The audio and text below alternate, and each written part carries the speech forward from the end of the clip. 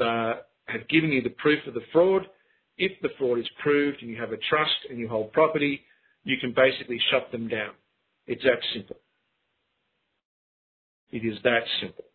And we will cover some of this hopefully in future conversations.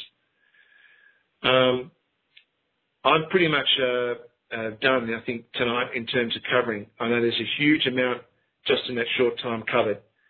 So what I'd love to do now is open up to those that want to ask questions. Any questions, comments, and I will try and answer them as honestly as I can.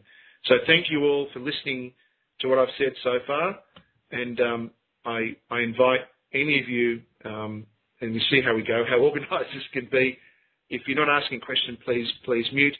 But I would very much like to hear comments and questions, and I hope to answer them now. So thank you, and look forward to your questions. Far away. Yes, Frank, this is Larry in Louisiana. Thank you. Hi, Larry. This is riveting stuff. It's just great. By that system, we're either dead, lost, or crazy. I see it as a form of high magic they're using. Now, is there any question in your mind why the current Pope of Rome has issued a dictate that you're not allowed to say, sing, or write the Tetragrammaton? That last little bit again, because I just missed it in the last bit. You're not allowed, by the Pope has said you're not allowed to say, sing, or write the Tetragrammaton. Well, yeah, I mean, I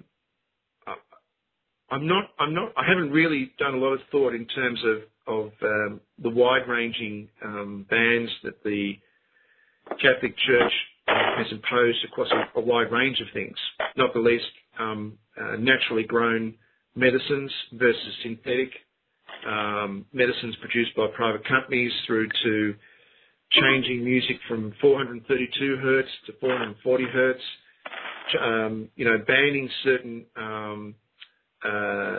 forms of ancient worship. So I can't give you a straight answer as to their motive, except to say that they wish to hold exclusive right for any type and kind of divinity. And if they don't hold that, then what they've sought to do, and done a very good job, is to convince us all to chase rabbits as far as false doctrines. And with the greatest respect to those that believe it to be true, the New Age movement has been an extraordinary success in sending good people and honest people off to believe stuff that's just absolute rubbish. Yeah, I have the paper where he said this current Pope of Rome said it. I'll get a link to you and I'll burn it in and send it to you. You can't say, sing, or write Yahweh because you're too stupid to know how. Well, again, this goes to the point of incompetence. I mean, incompetence is their strongest argument against us. And I have to say, and one of the most important things that to keep in mind through everything that we talk about and everything that you guys are learning separate to this is I don't approach these people with a deep-seated hatred or anger towards them. I seek not only to understand how they think, but more importantly to pray for the inspiration to understand why they think. So in that sense, there's a lot of things that they do that give us anger, but I thank you for that knowledge and I look forward to seeing it. Thank you very much. Okay, one more quick little one. Does the O in your name lead back to the Emerald Isle? The O is, yes, the O is the grandfather or grandson or son of, the same as Ben in certain use, or Bar. So, yeah, same thing. That's right. Thank you, Frank, and please come back. I'll let the next one go. Thank you. Okay. Frank, Michael Joseph here. I had two questions for you. Can you hear me? Yes, I can. Okay. First question goes to trust, and I heard you say that you couldn't be beneficiary and trustee in the same trust, but does that go to a sole beneficiary and sole trustee, or if you had multiple trustees and multiple beneficiaries, could you not be beneficiary and trustee of the same trust if you were co-beneficiary and co-trustee? No, it's an immutable law that cannot be broken, no matter how many trustees or beneficiaries. Okay, thank you for that. And the second question that I have is that clearly state is trust, and or built in trust, and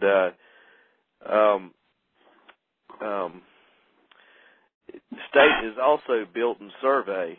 Survey leads to claim.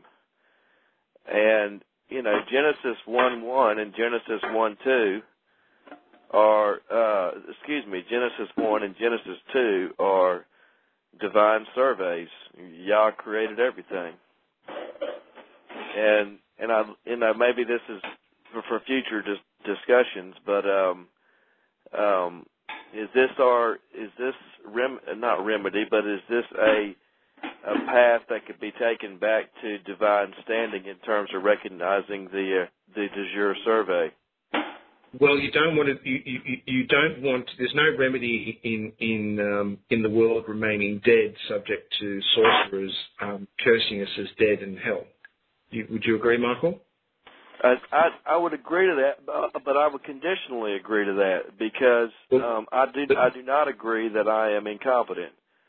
I know you're far from incompetent, Michael. So I fully agree. But let me continue just to answer that question, and thank you for just qualifying that.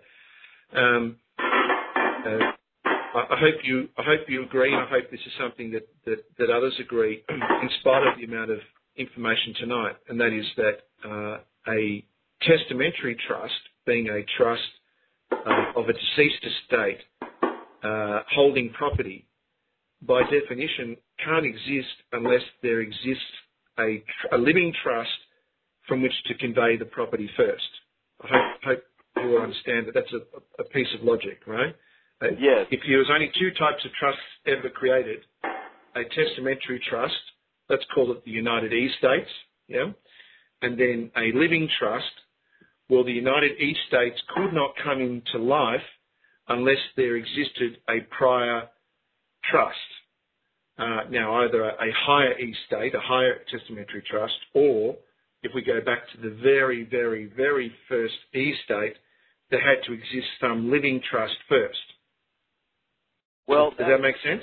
Well, yeah? therein lies the solution and the dilemma all in one, because this pyramid is upside down, and it's building from a single point. And if you go back to the singularity, there had to be a living estate in order to create anything from it. And they don't have a living estate's an oxymoron.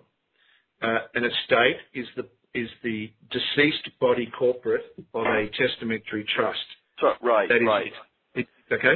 There had to be an inter vivus trust in order to create this. Yeah. Now, I need to add one more thing, and sorry to interrupt, Michael, because I have the utmost respect for all that you do, and I say it to everyone on the call. I think you are one of the people who are trying absolutely to understand this and find this, and are willing to adopt and learn and amalgamate to search for what is the truth. So, good on you. I just want to add one thing in what I've said, and why I explained that analogy was this. 1302, Ornum Sanctum. From all the evidence that I've researched, that appears to be the first evidence of a express trust, and therefore the creation of a living trust. I then explained that under estates, the first creation of estates are under Henry VIII. But here's something that is in front of us, and you mentioned it. The original text, in translated when we get to the Synoptic Bibles and other earlier Bibles that are now kept under lock and key, that the rare individuals have seen them. It was not called the Old Testament, it was called the Old Covenant. It was not called the New Testament, it was called the New Covenant. Right. Now, what's the significance then of scripture being written in the end of the 16th and the beginning of the 17th century, where we see for the first time this concept of Old Testament, given what you just said in terms of state, survey, e-state. What is the significance then of these things coming out now using words like Old Testament? Well, it goes to the living and the dead, and it also goes to the grantor. Testament, but again, Michael, a testament is a will, yeah. So a testament is a part of a deceased estate, a testamentary trust, yeah. Yeah. So the Old Testament is a will, and the will would have to be created. So it's creating, golly. So it's just the old will and the new will. Yeah, but it wasn't used to be called that. It was called the Old Covenant, which is a totally different thing. And that's an agreement, right. Now, why would they have converted everything from living to dead? What had they done when they turned the whole world into a dead corpse? What were they doing when they went from Old Covenant to Old Testament, New Covenant to New Testament? What are we seeing? Remember, we know testamentary trusts came after. They're not the first type of trust. It's a second type of trust. What are they doing? They're gaining power, because if they can teach the people to use Sesta V, and they control Sesta V because it came from the higher estate, then it's a centralization of power and control. No? Yeah, exactly. Exactly. So I guess what we're saying here is there is no remedy in testamentary trusts or estates. No one should be playing in that field. I mean, yes, you have if you have a beneficial entitlement, then you have a beneficial entitlement. But you can have that entitlement administered through your own trust. It's the same as someone bequesting you some property all over the world. You can run that. You can have that through your own superior trust, no problems. But testamentary trusts and estates were created second, yet they have become the dominant system of control. Then the superior position is not trustee. The superior position is executor. The position of power is the executor of the inter vivos trust. Well, the language in a testamentary is executor and administrator, which is effectively the trustee. So it's the other way around. So being a trustee of a unmistakable express trust that shows the divine right, being the divine property, conveyed into that trust without any possible argument, is going to be the best possible trust that you could ever have. And everyone on the call is entitled to that. Now, if you want to know what I'm talking about, go and have a look at Article 133. And do you have the web up at the moment, Michael Joseph?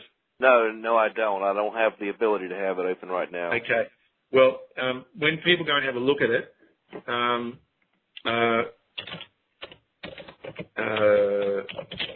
when you do have a look at it, go and have a look what an ecclesiastical deed poll is doing. But I don't want to go too quickly into remedy, and I use that word as a generic sense, or solutions or answers, just yet. I really wanted to paint the picture of what we're dealing with first. But Article 133 and a lot of other things I'd love to talk to everyone on the call about goes to the heart of how to crush the Roman cult from their own law. The Michael Joseph, I'm sorry to use that word remedy. As it came off my lips, I did not intend that. What I was thinking about is that if one were to go and create today their own trust, their own state, in other words, two or more come together with a common purpose, a trust, they create a trust, a new state, but they do it in a manner that's consistent with the agreed upon procedures and conditions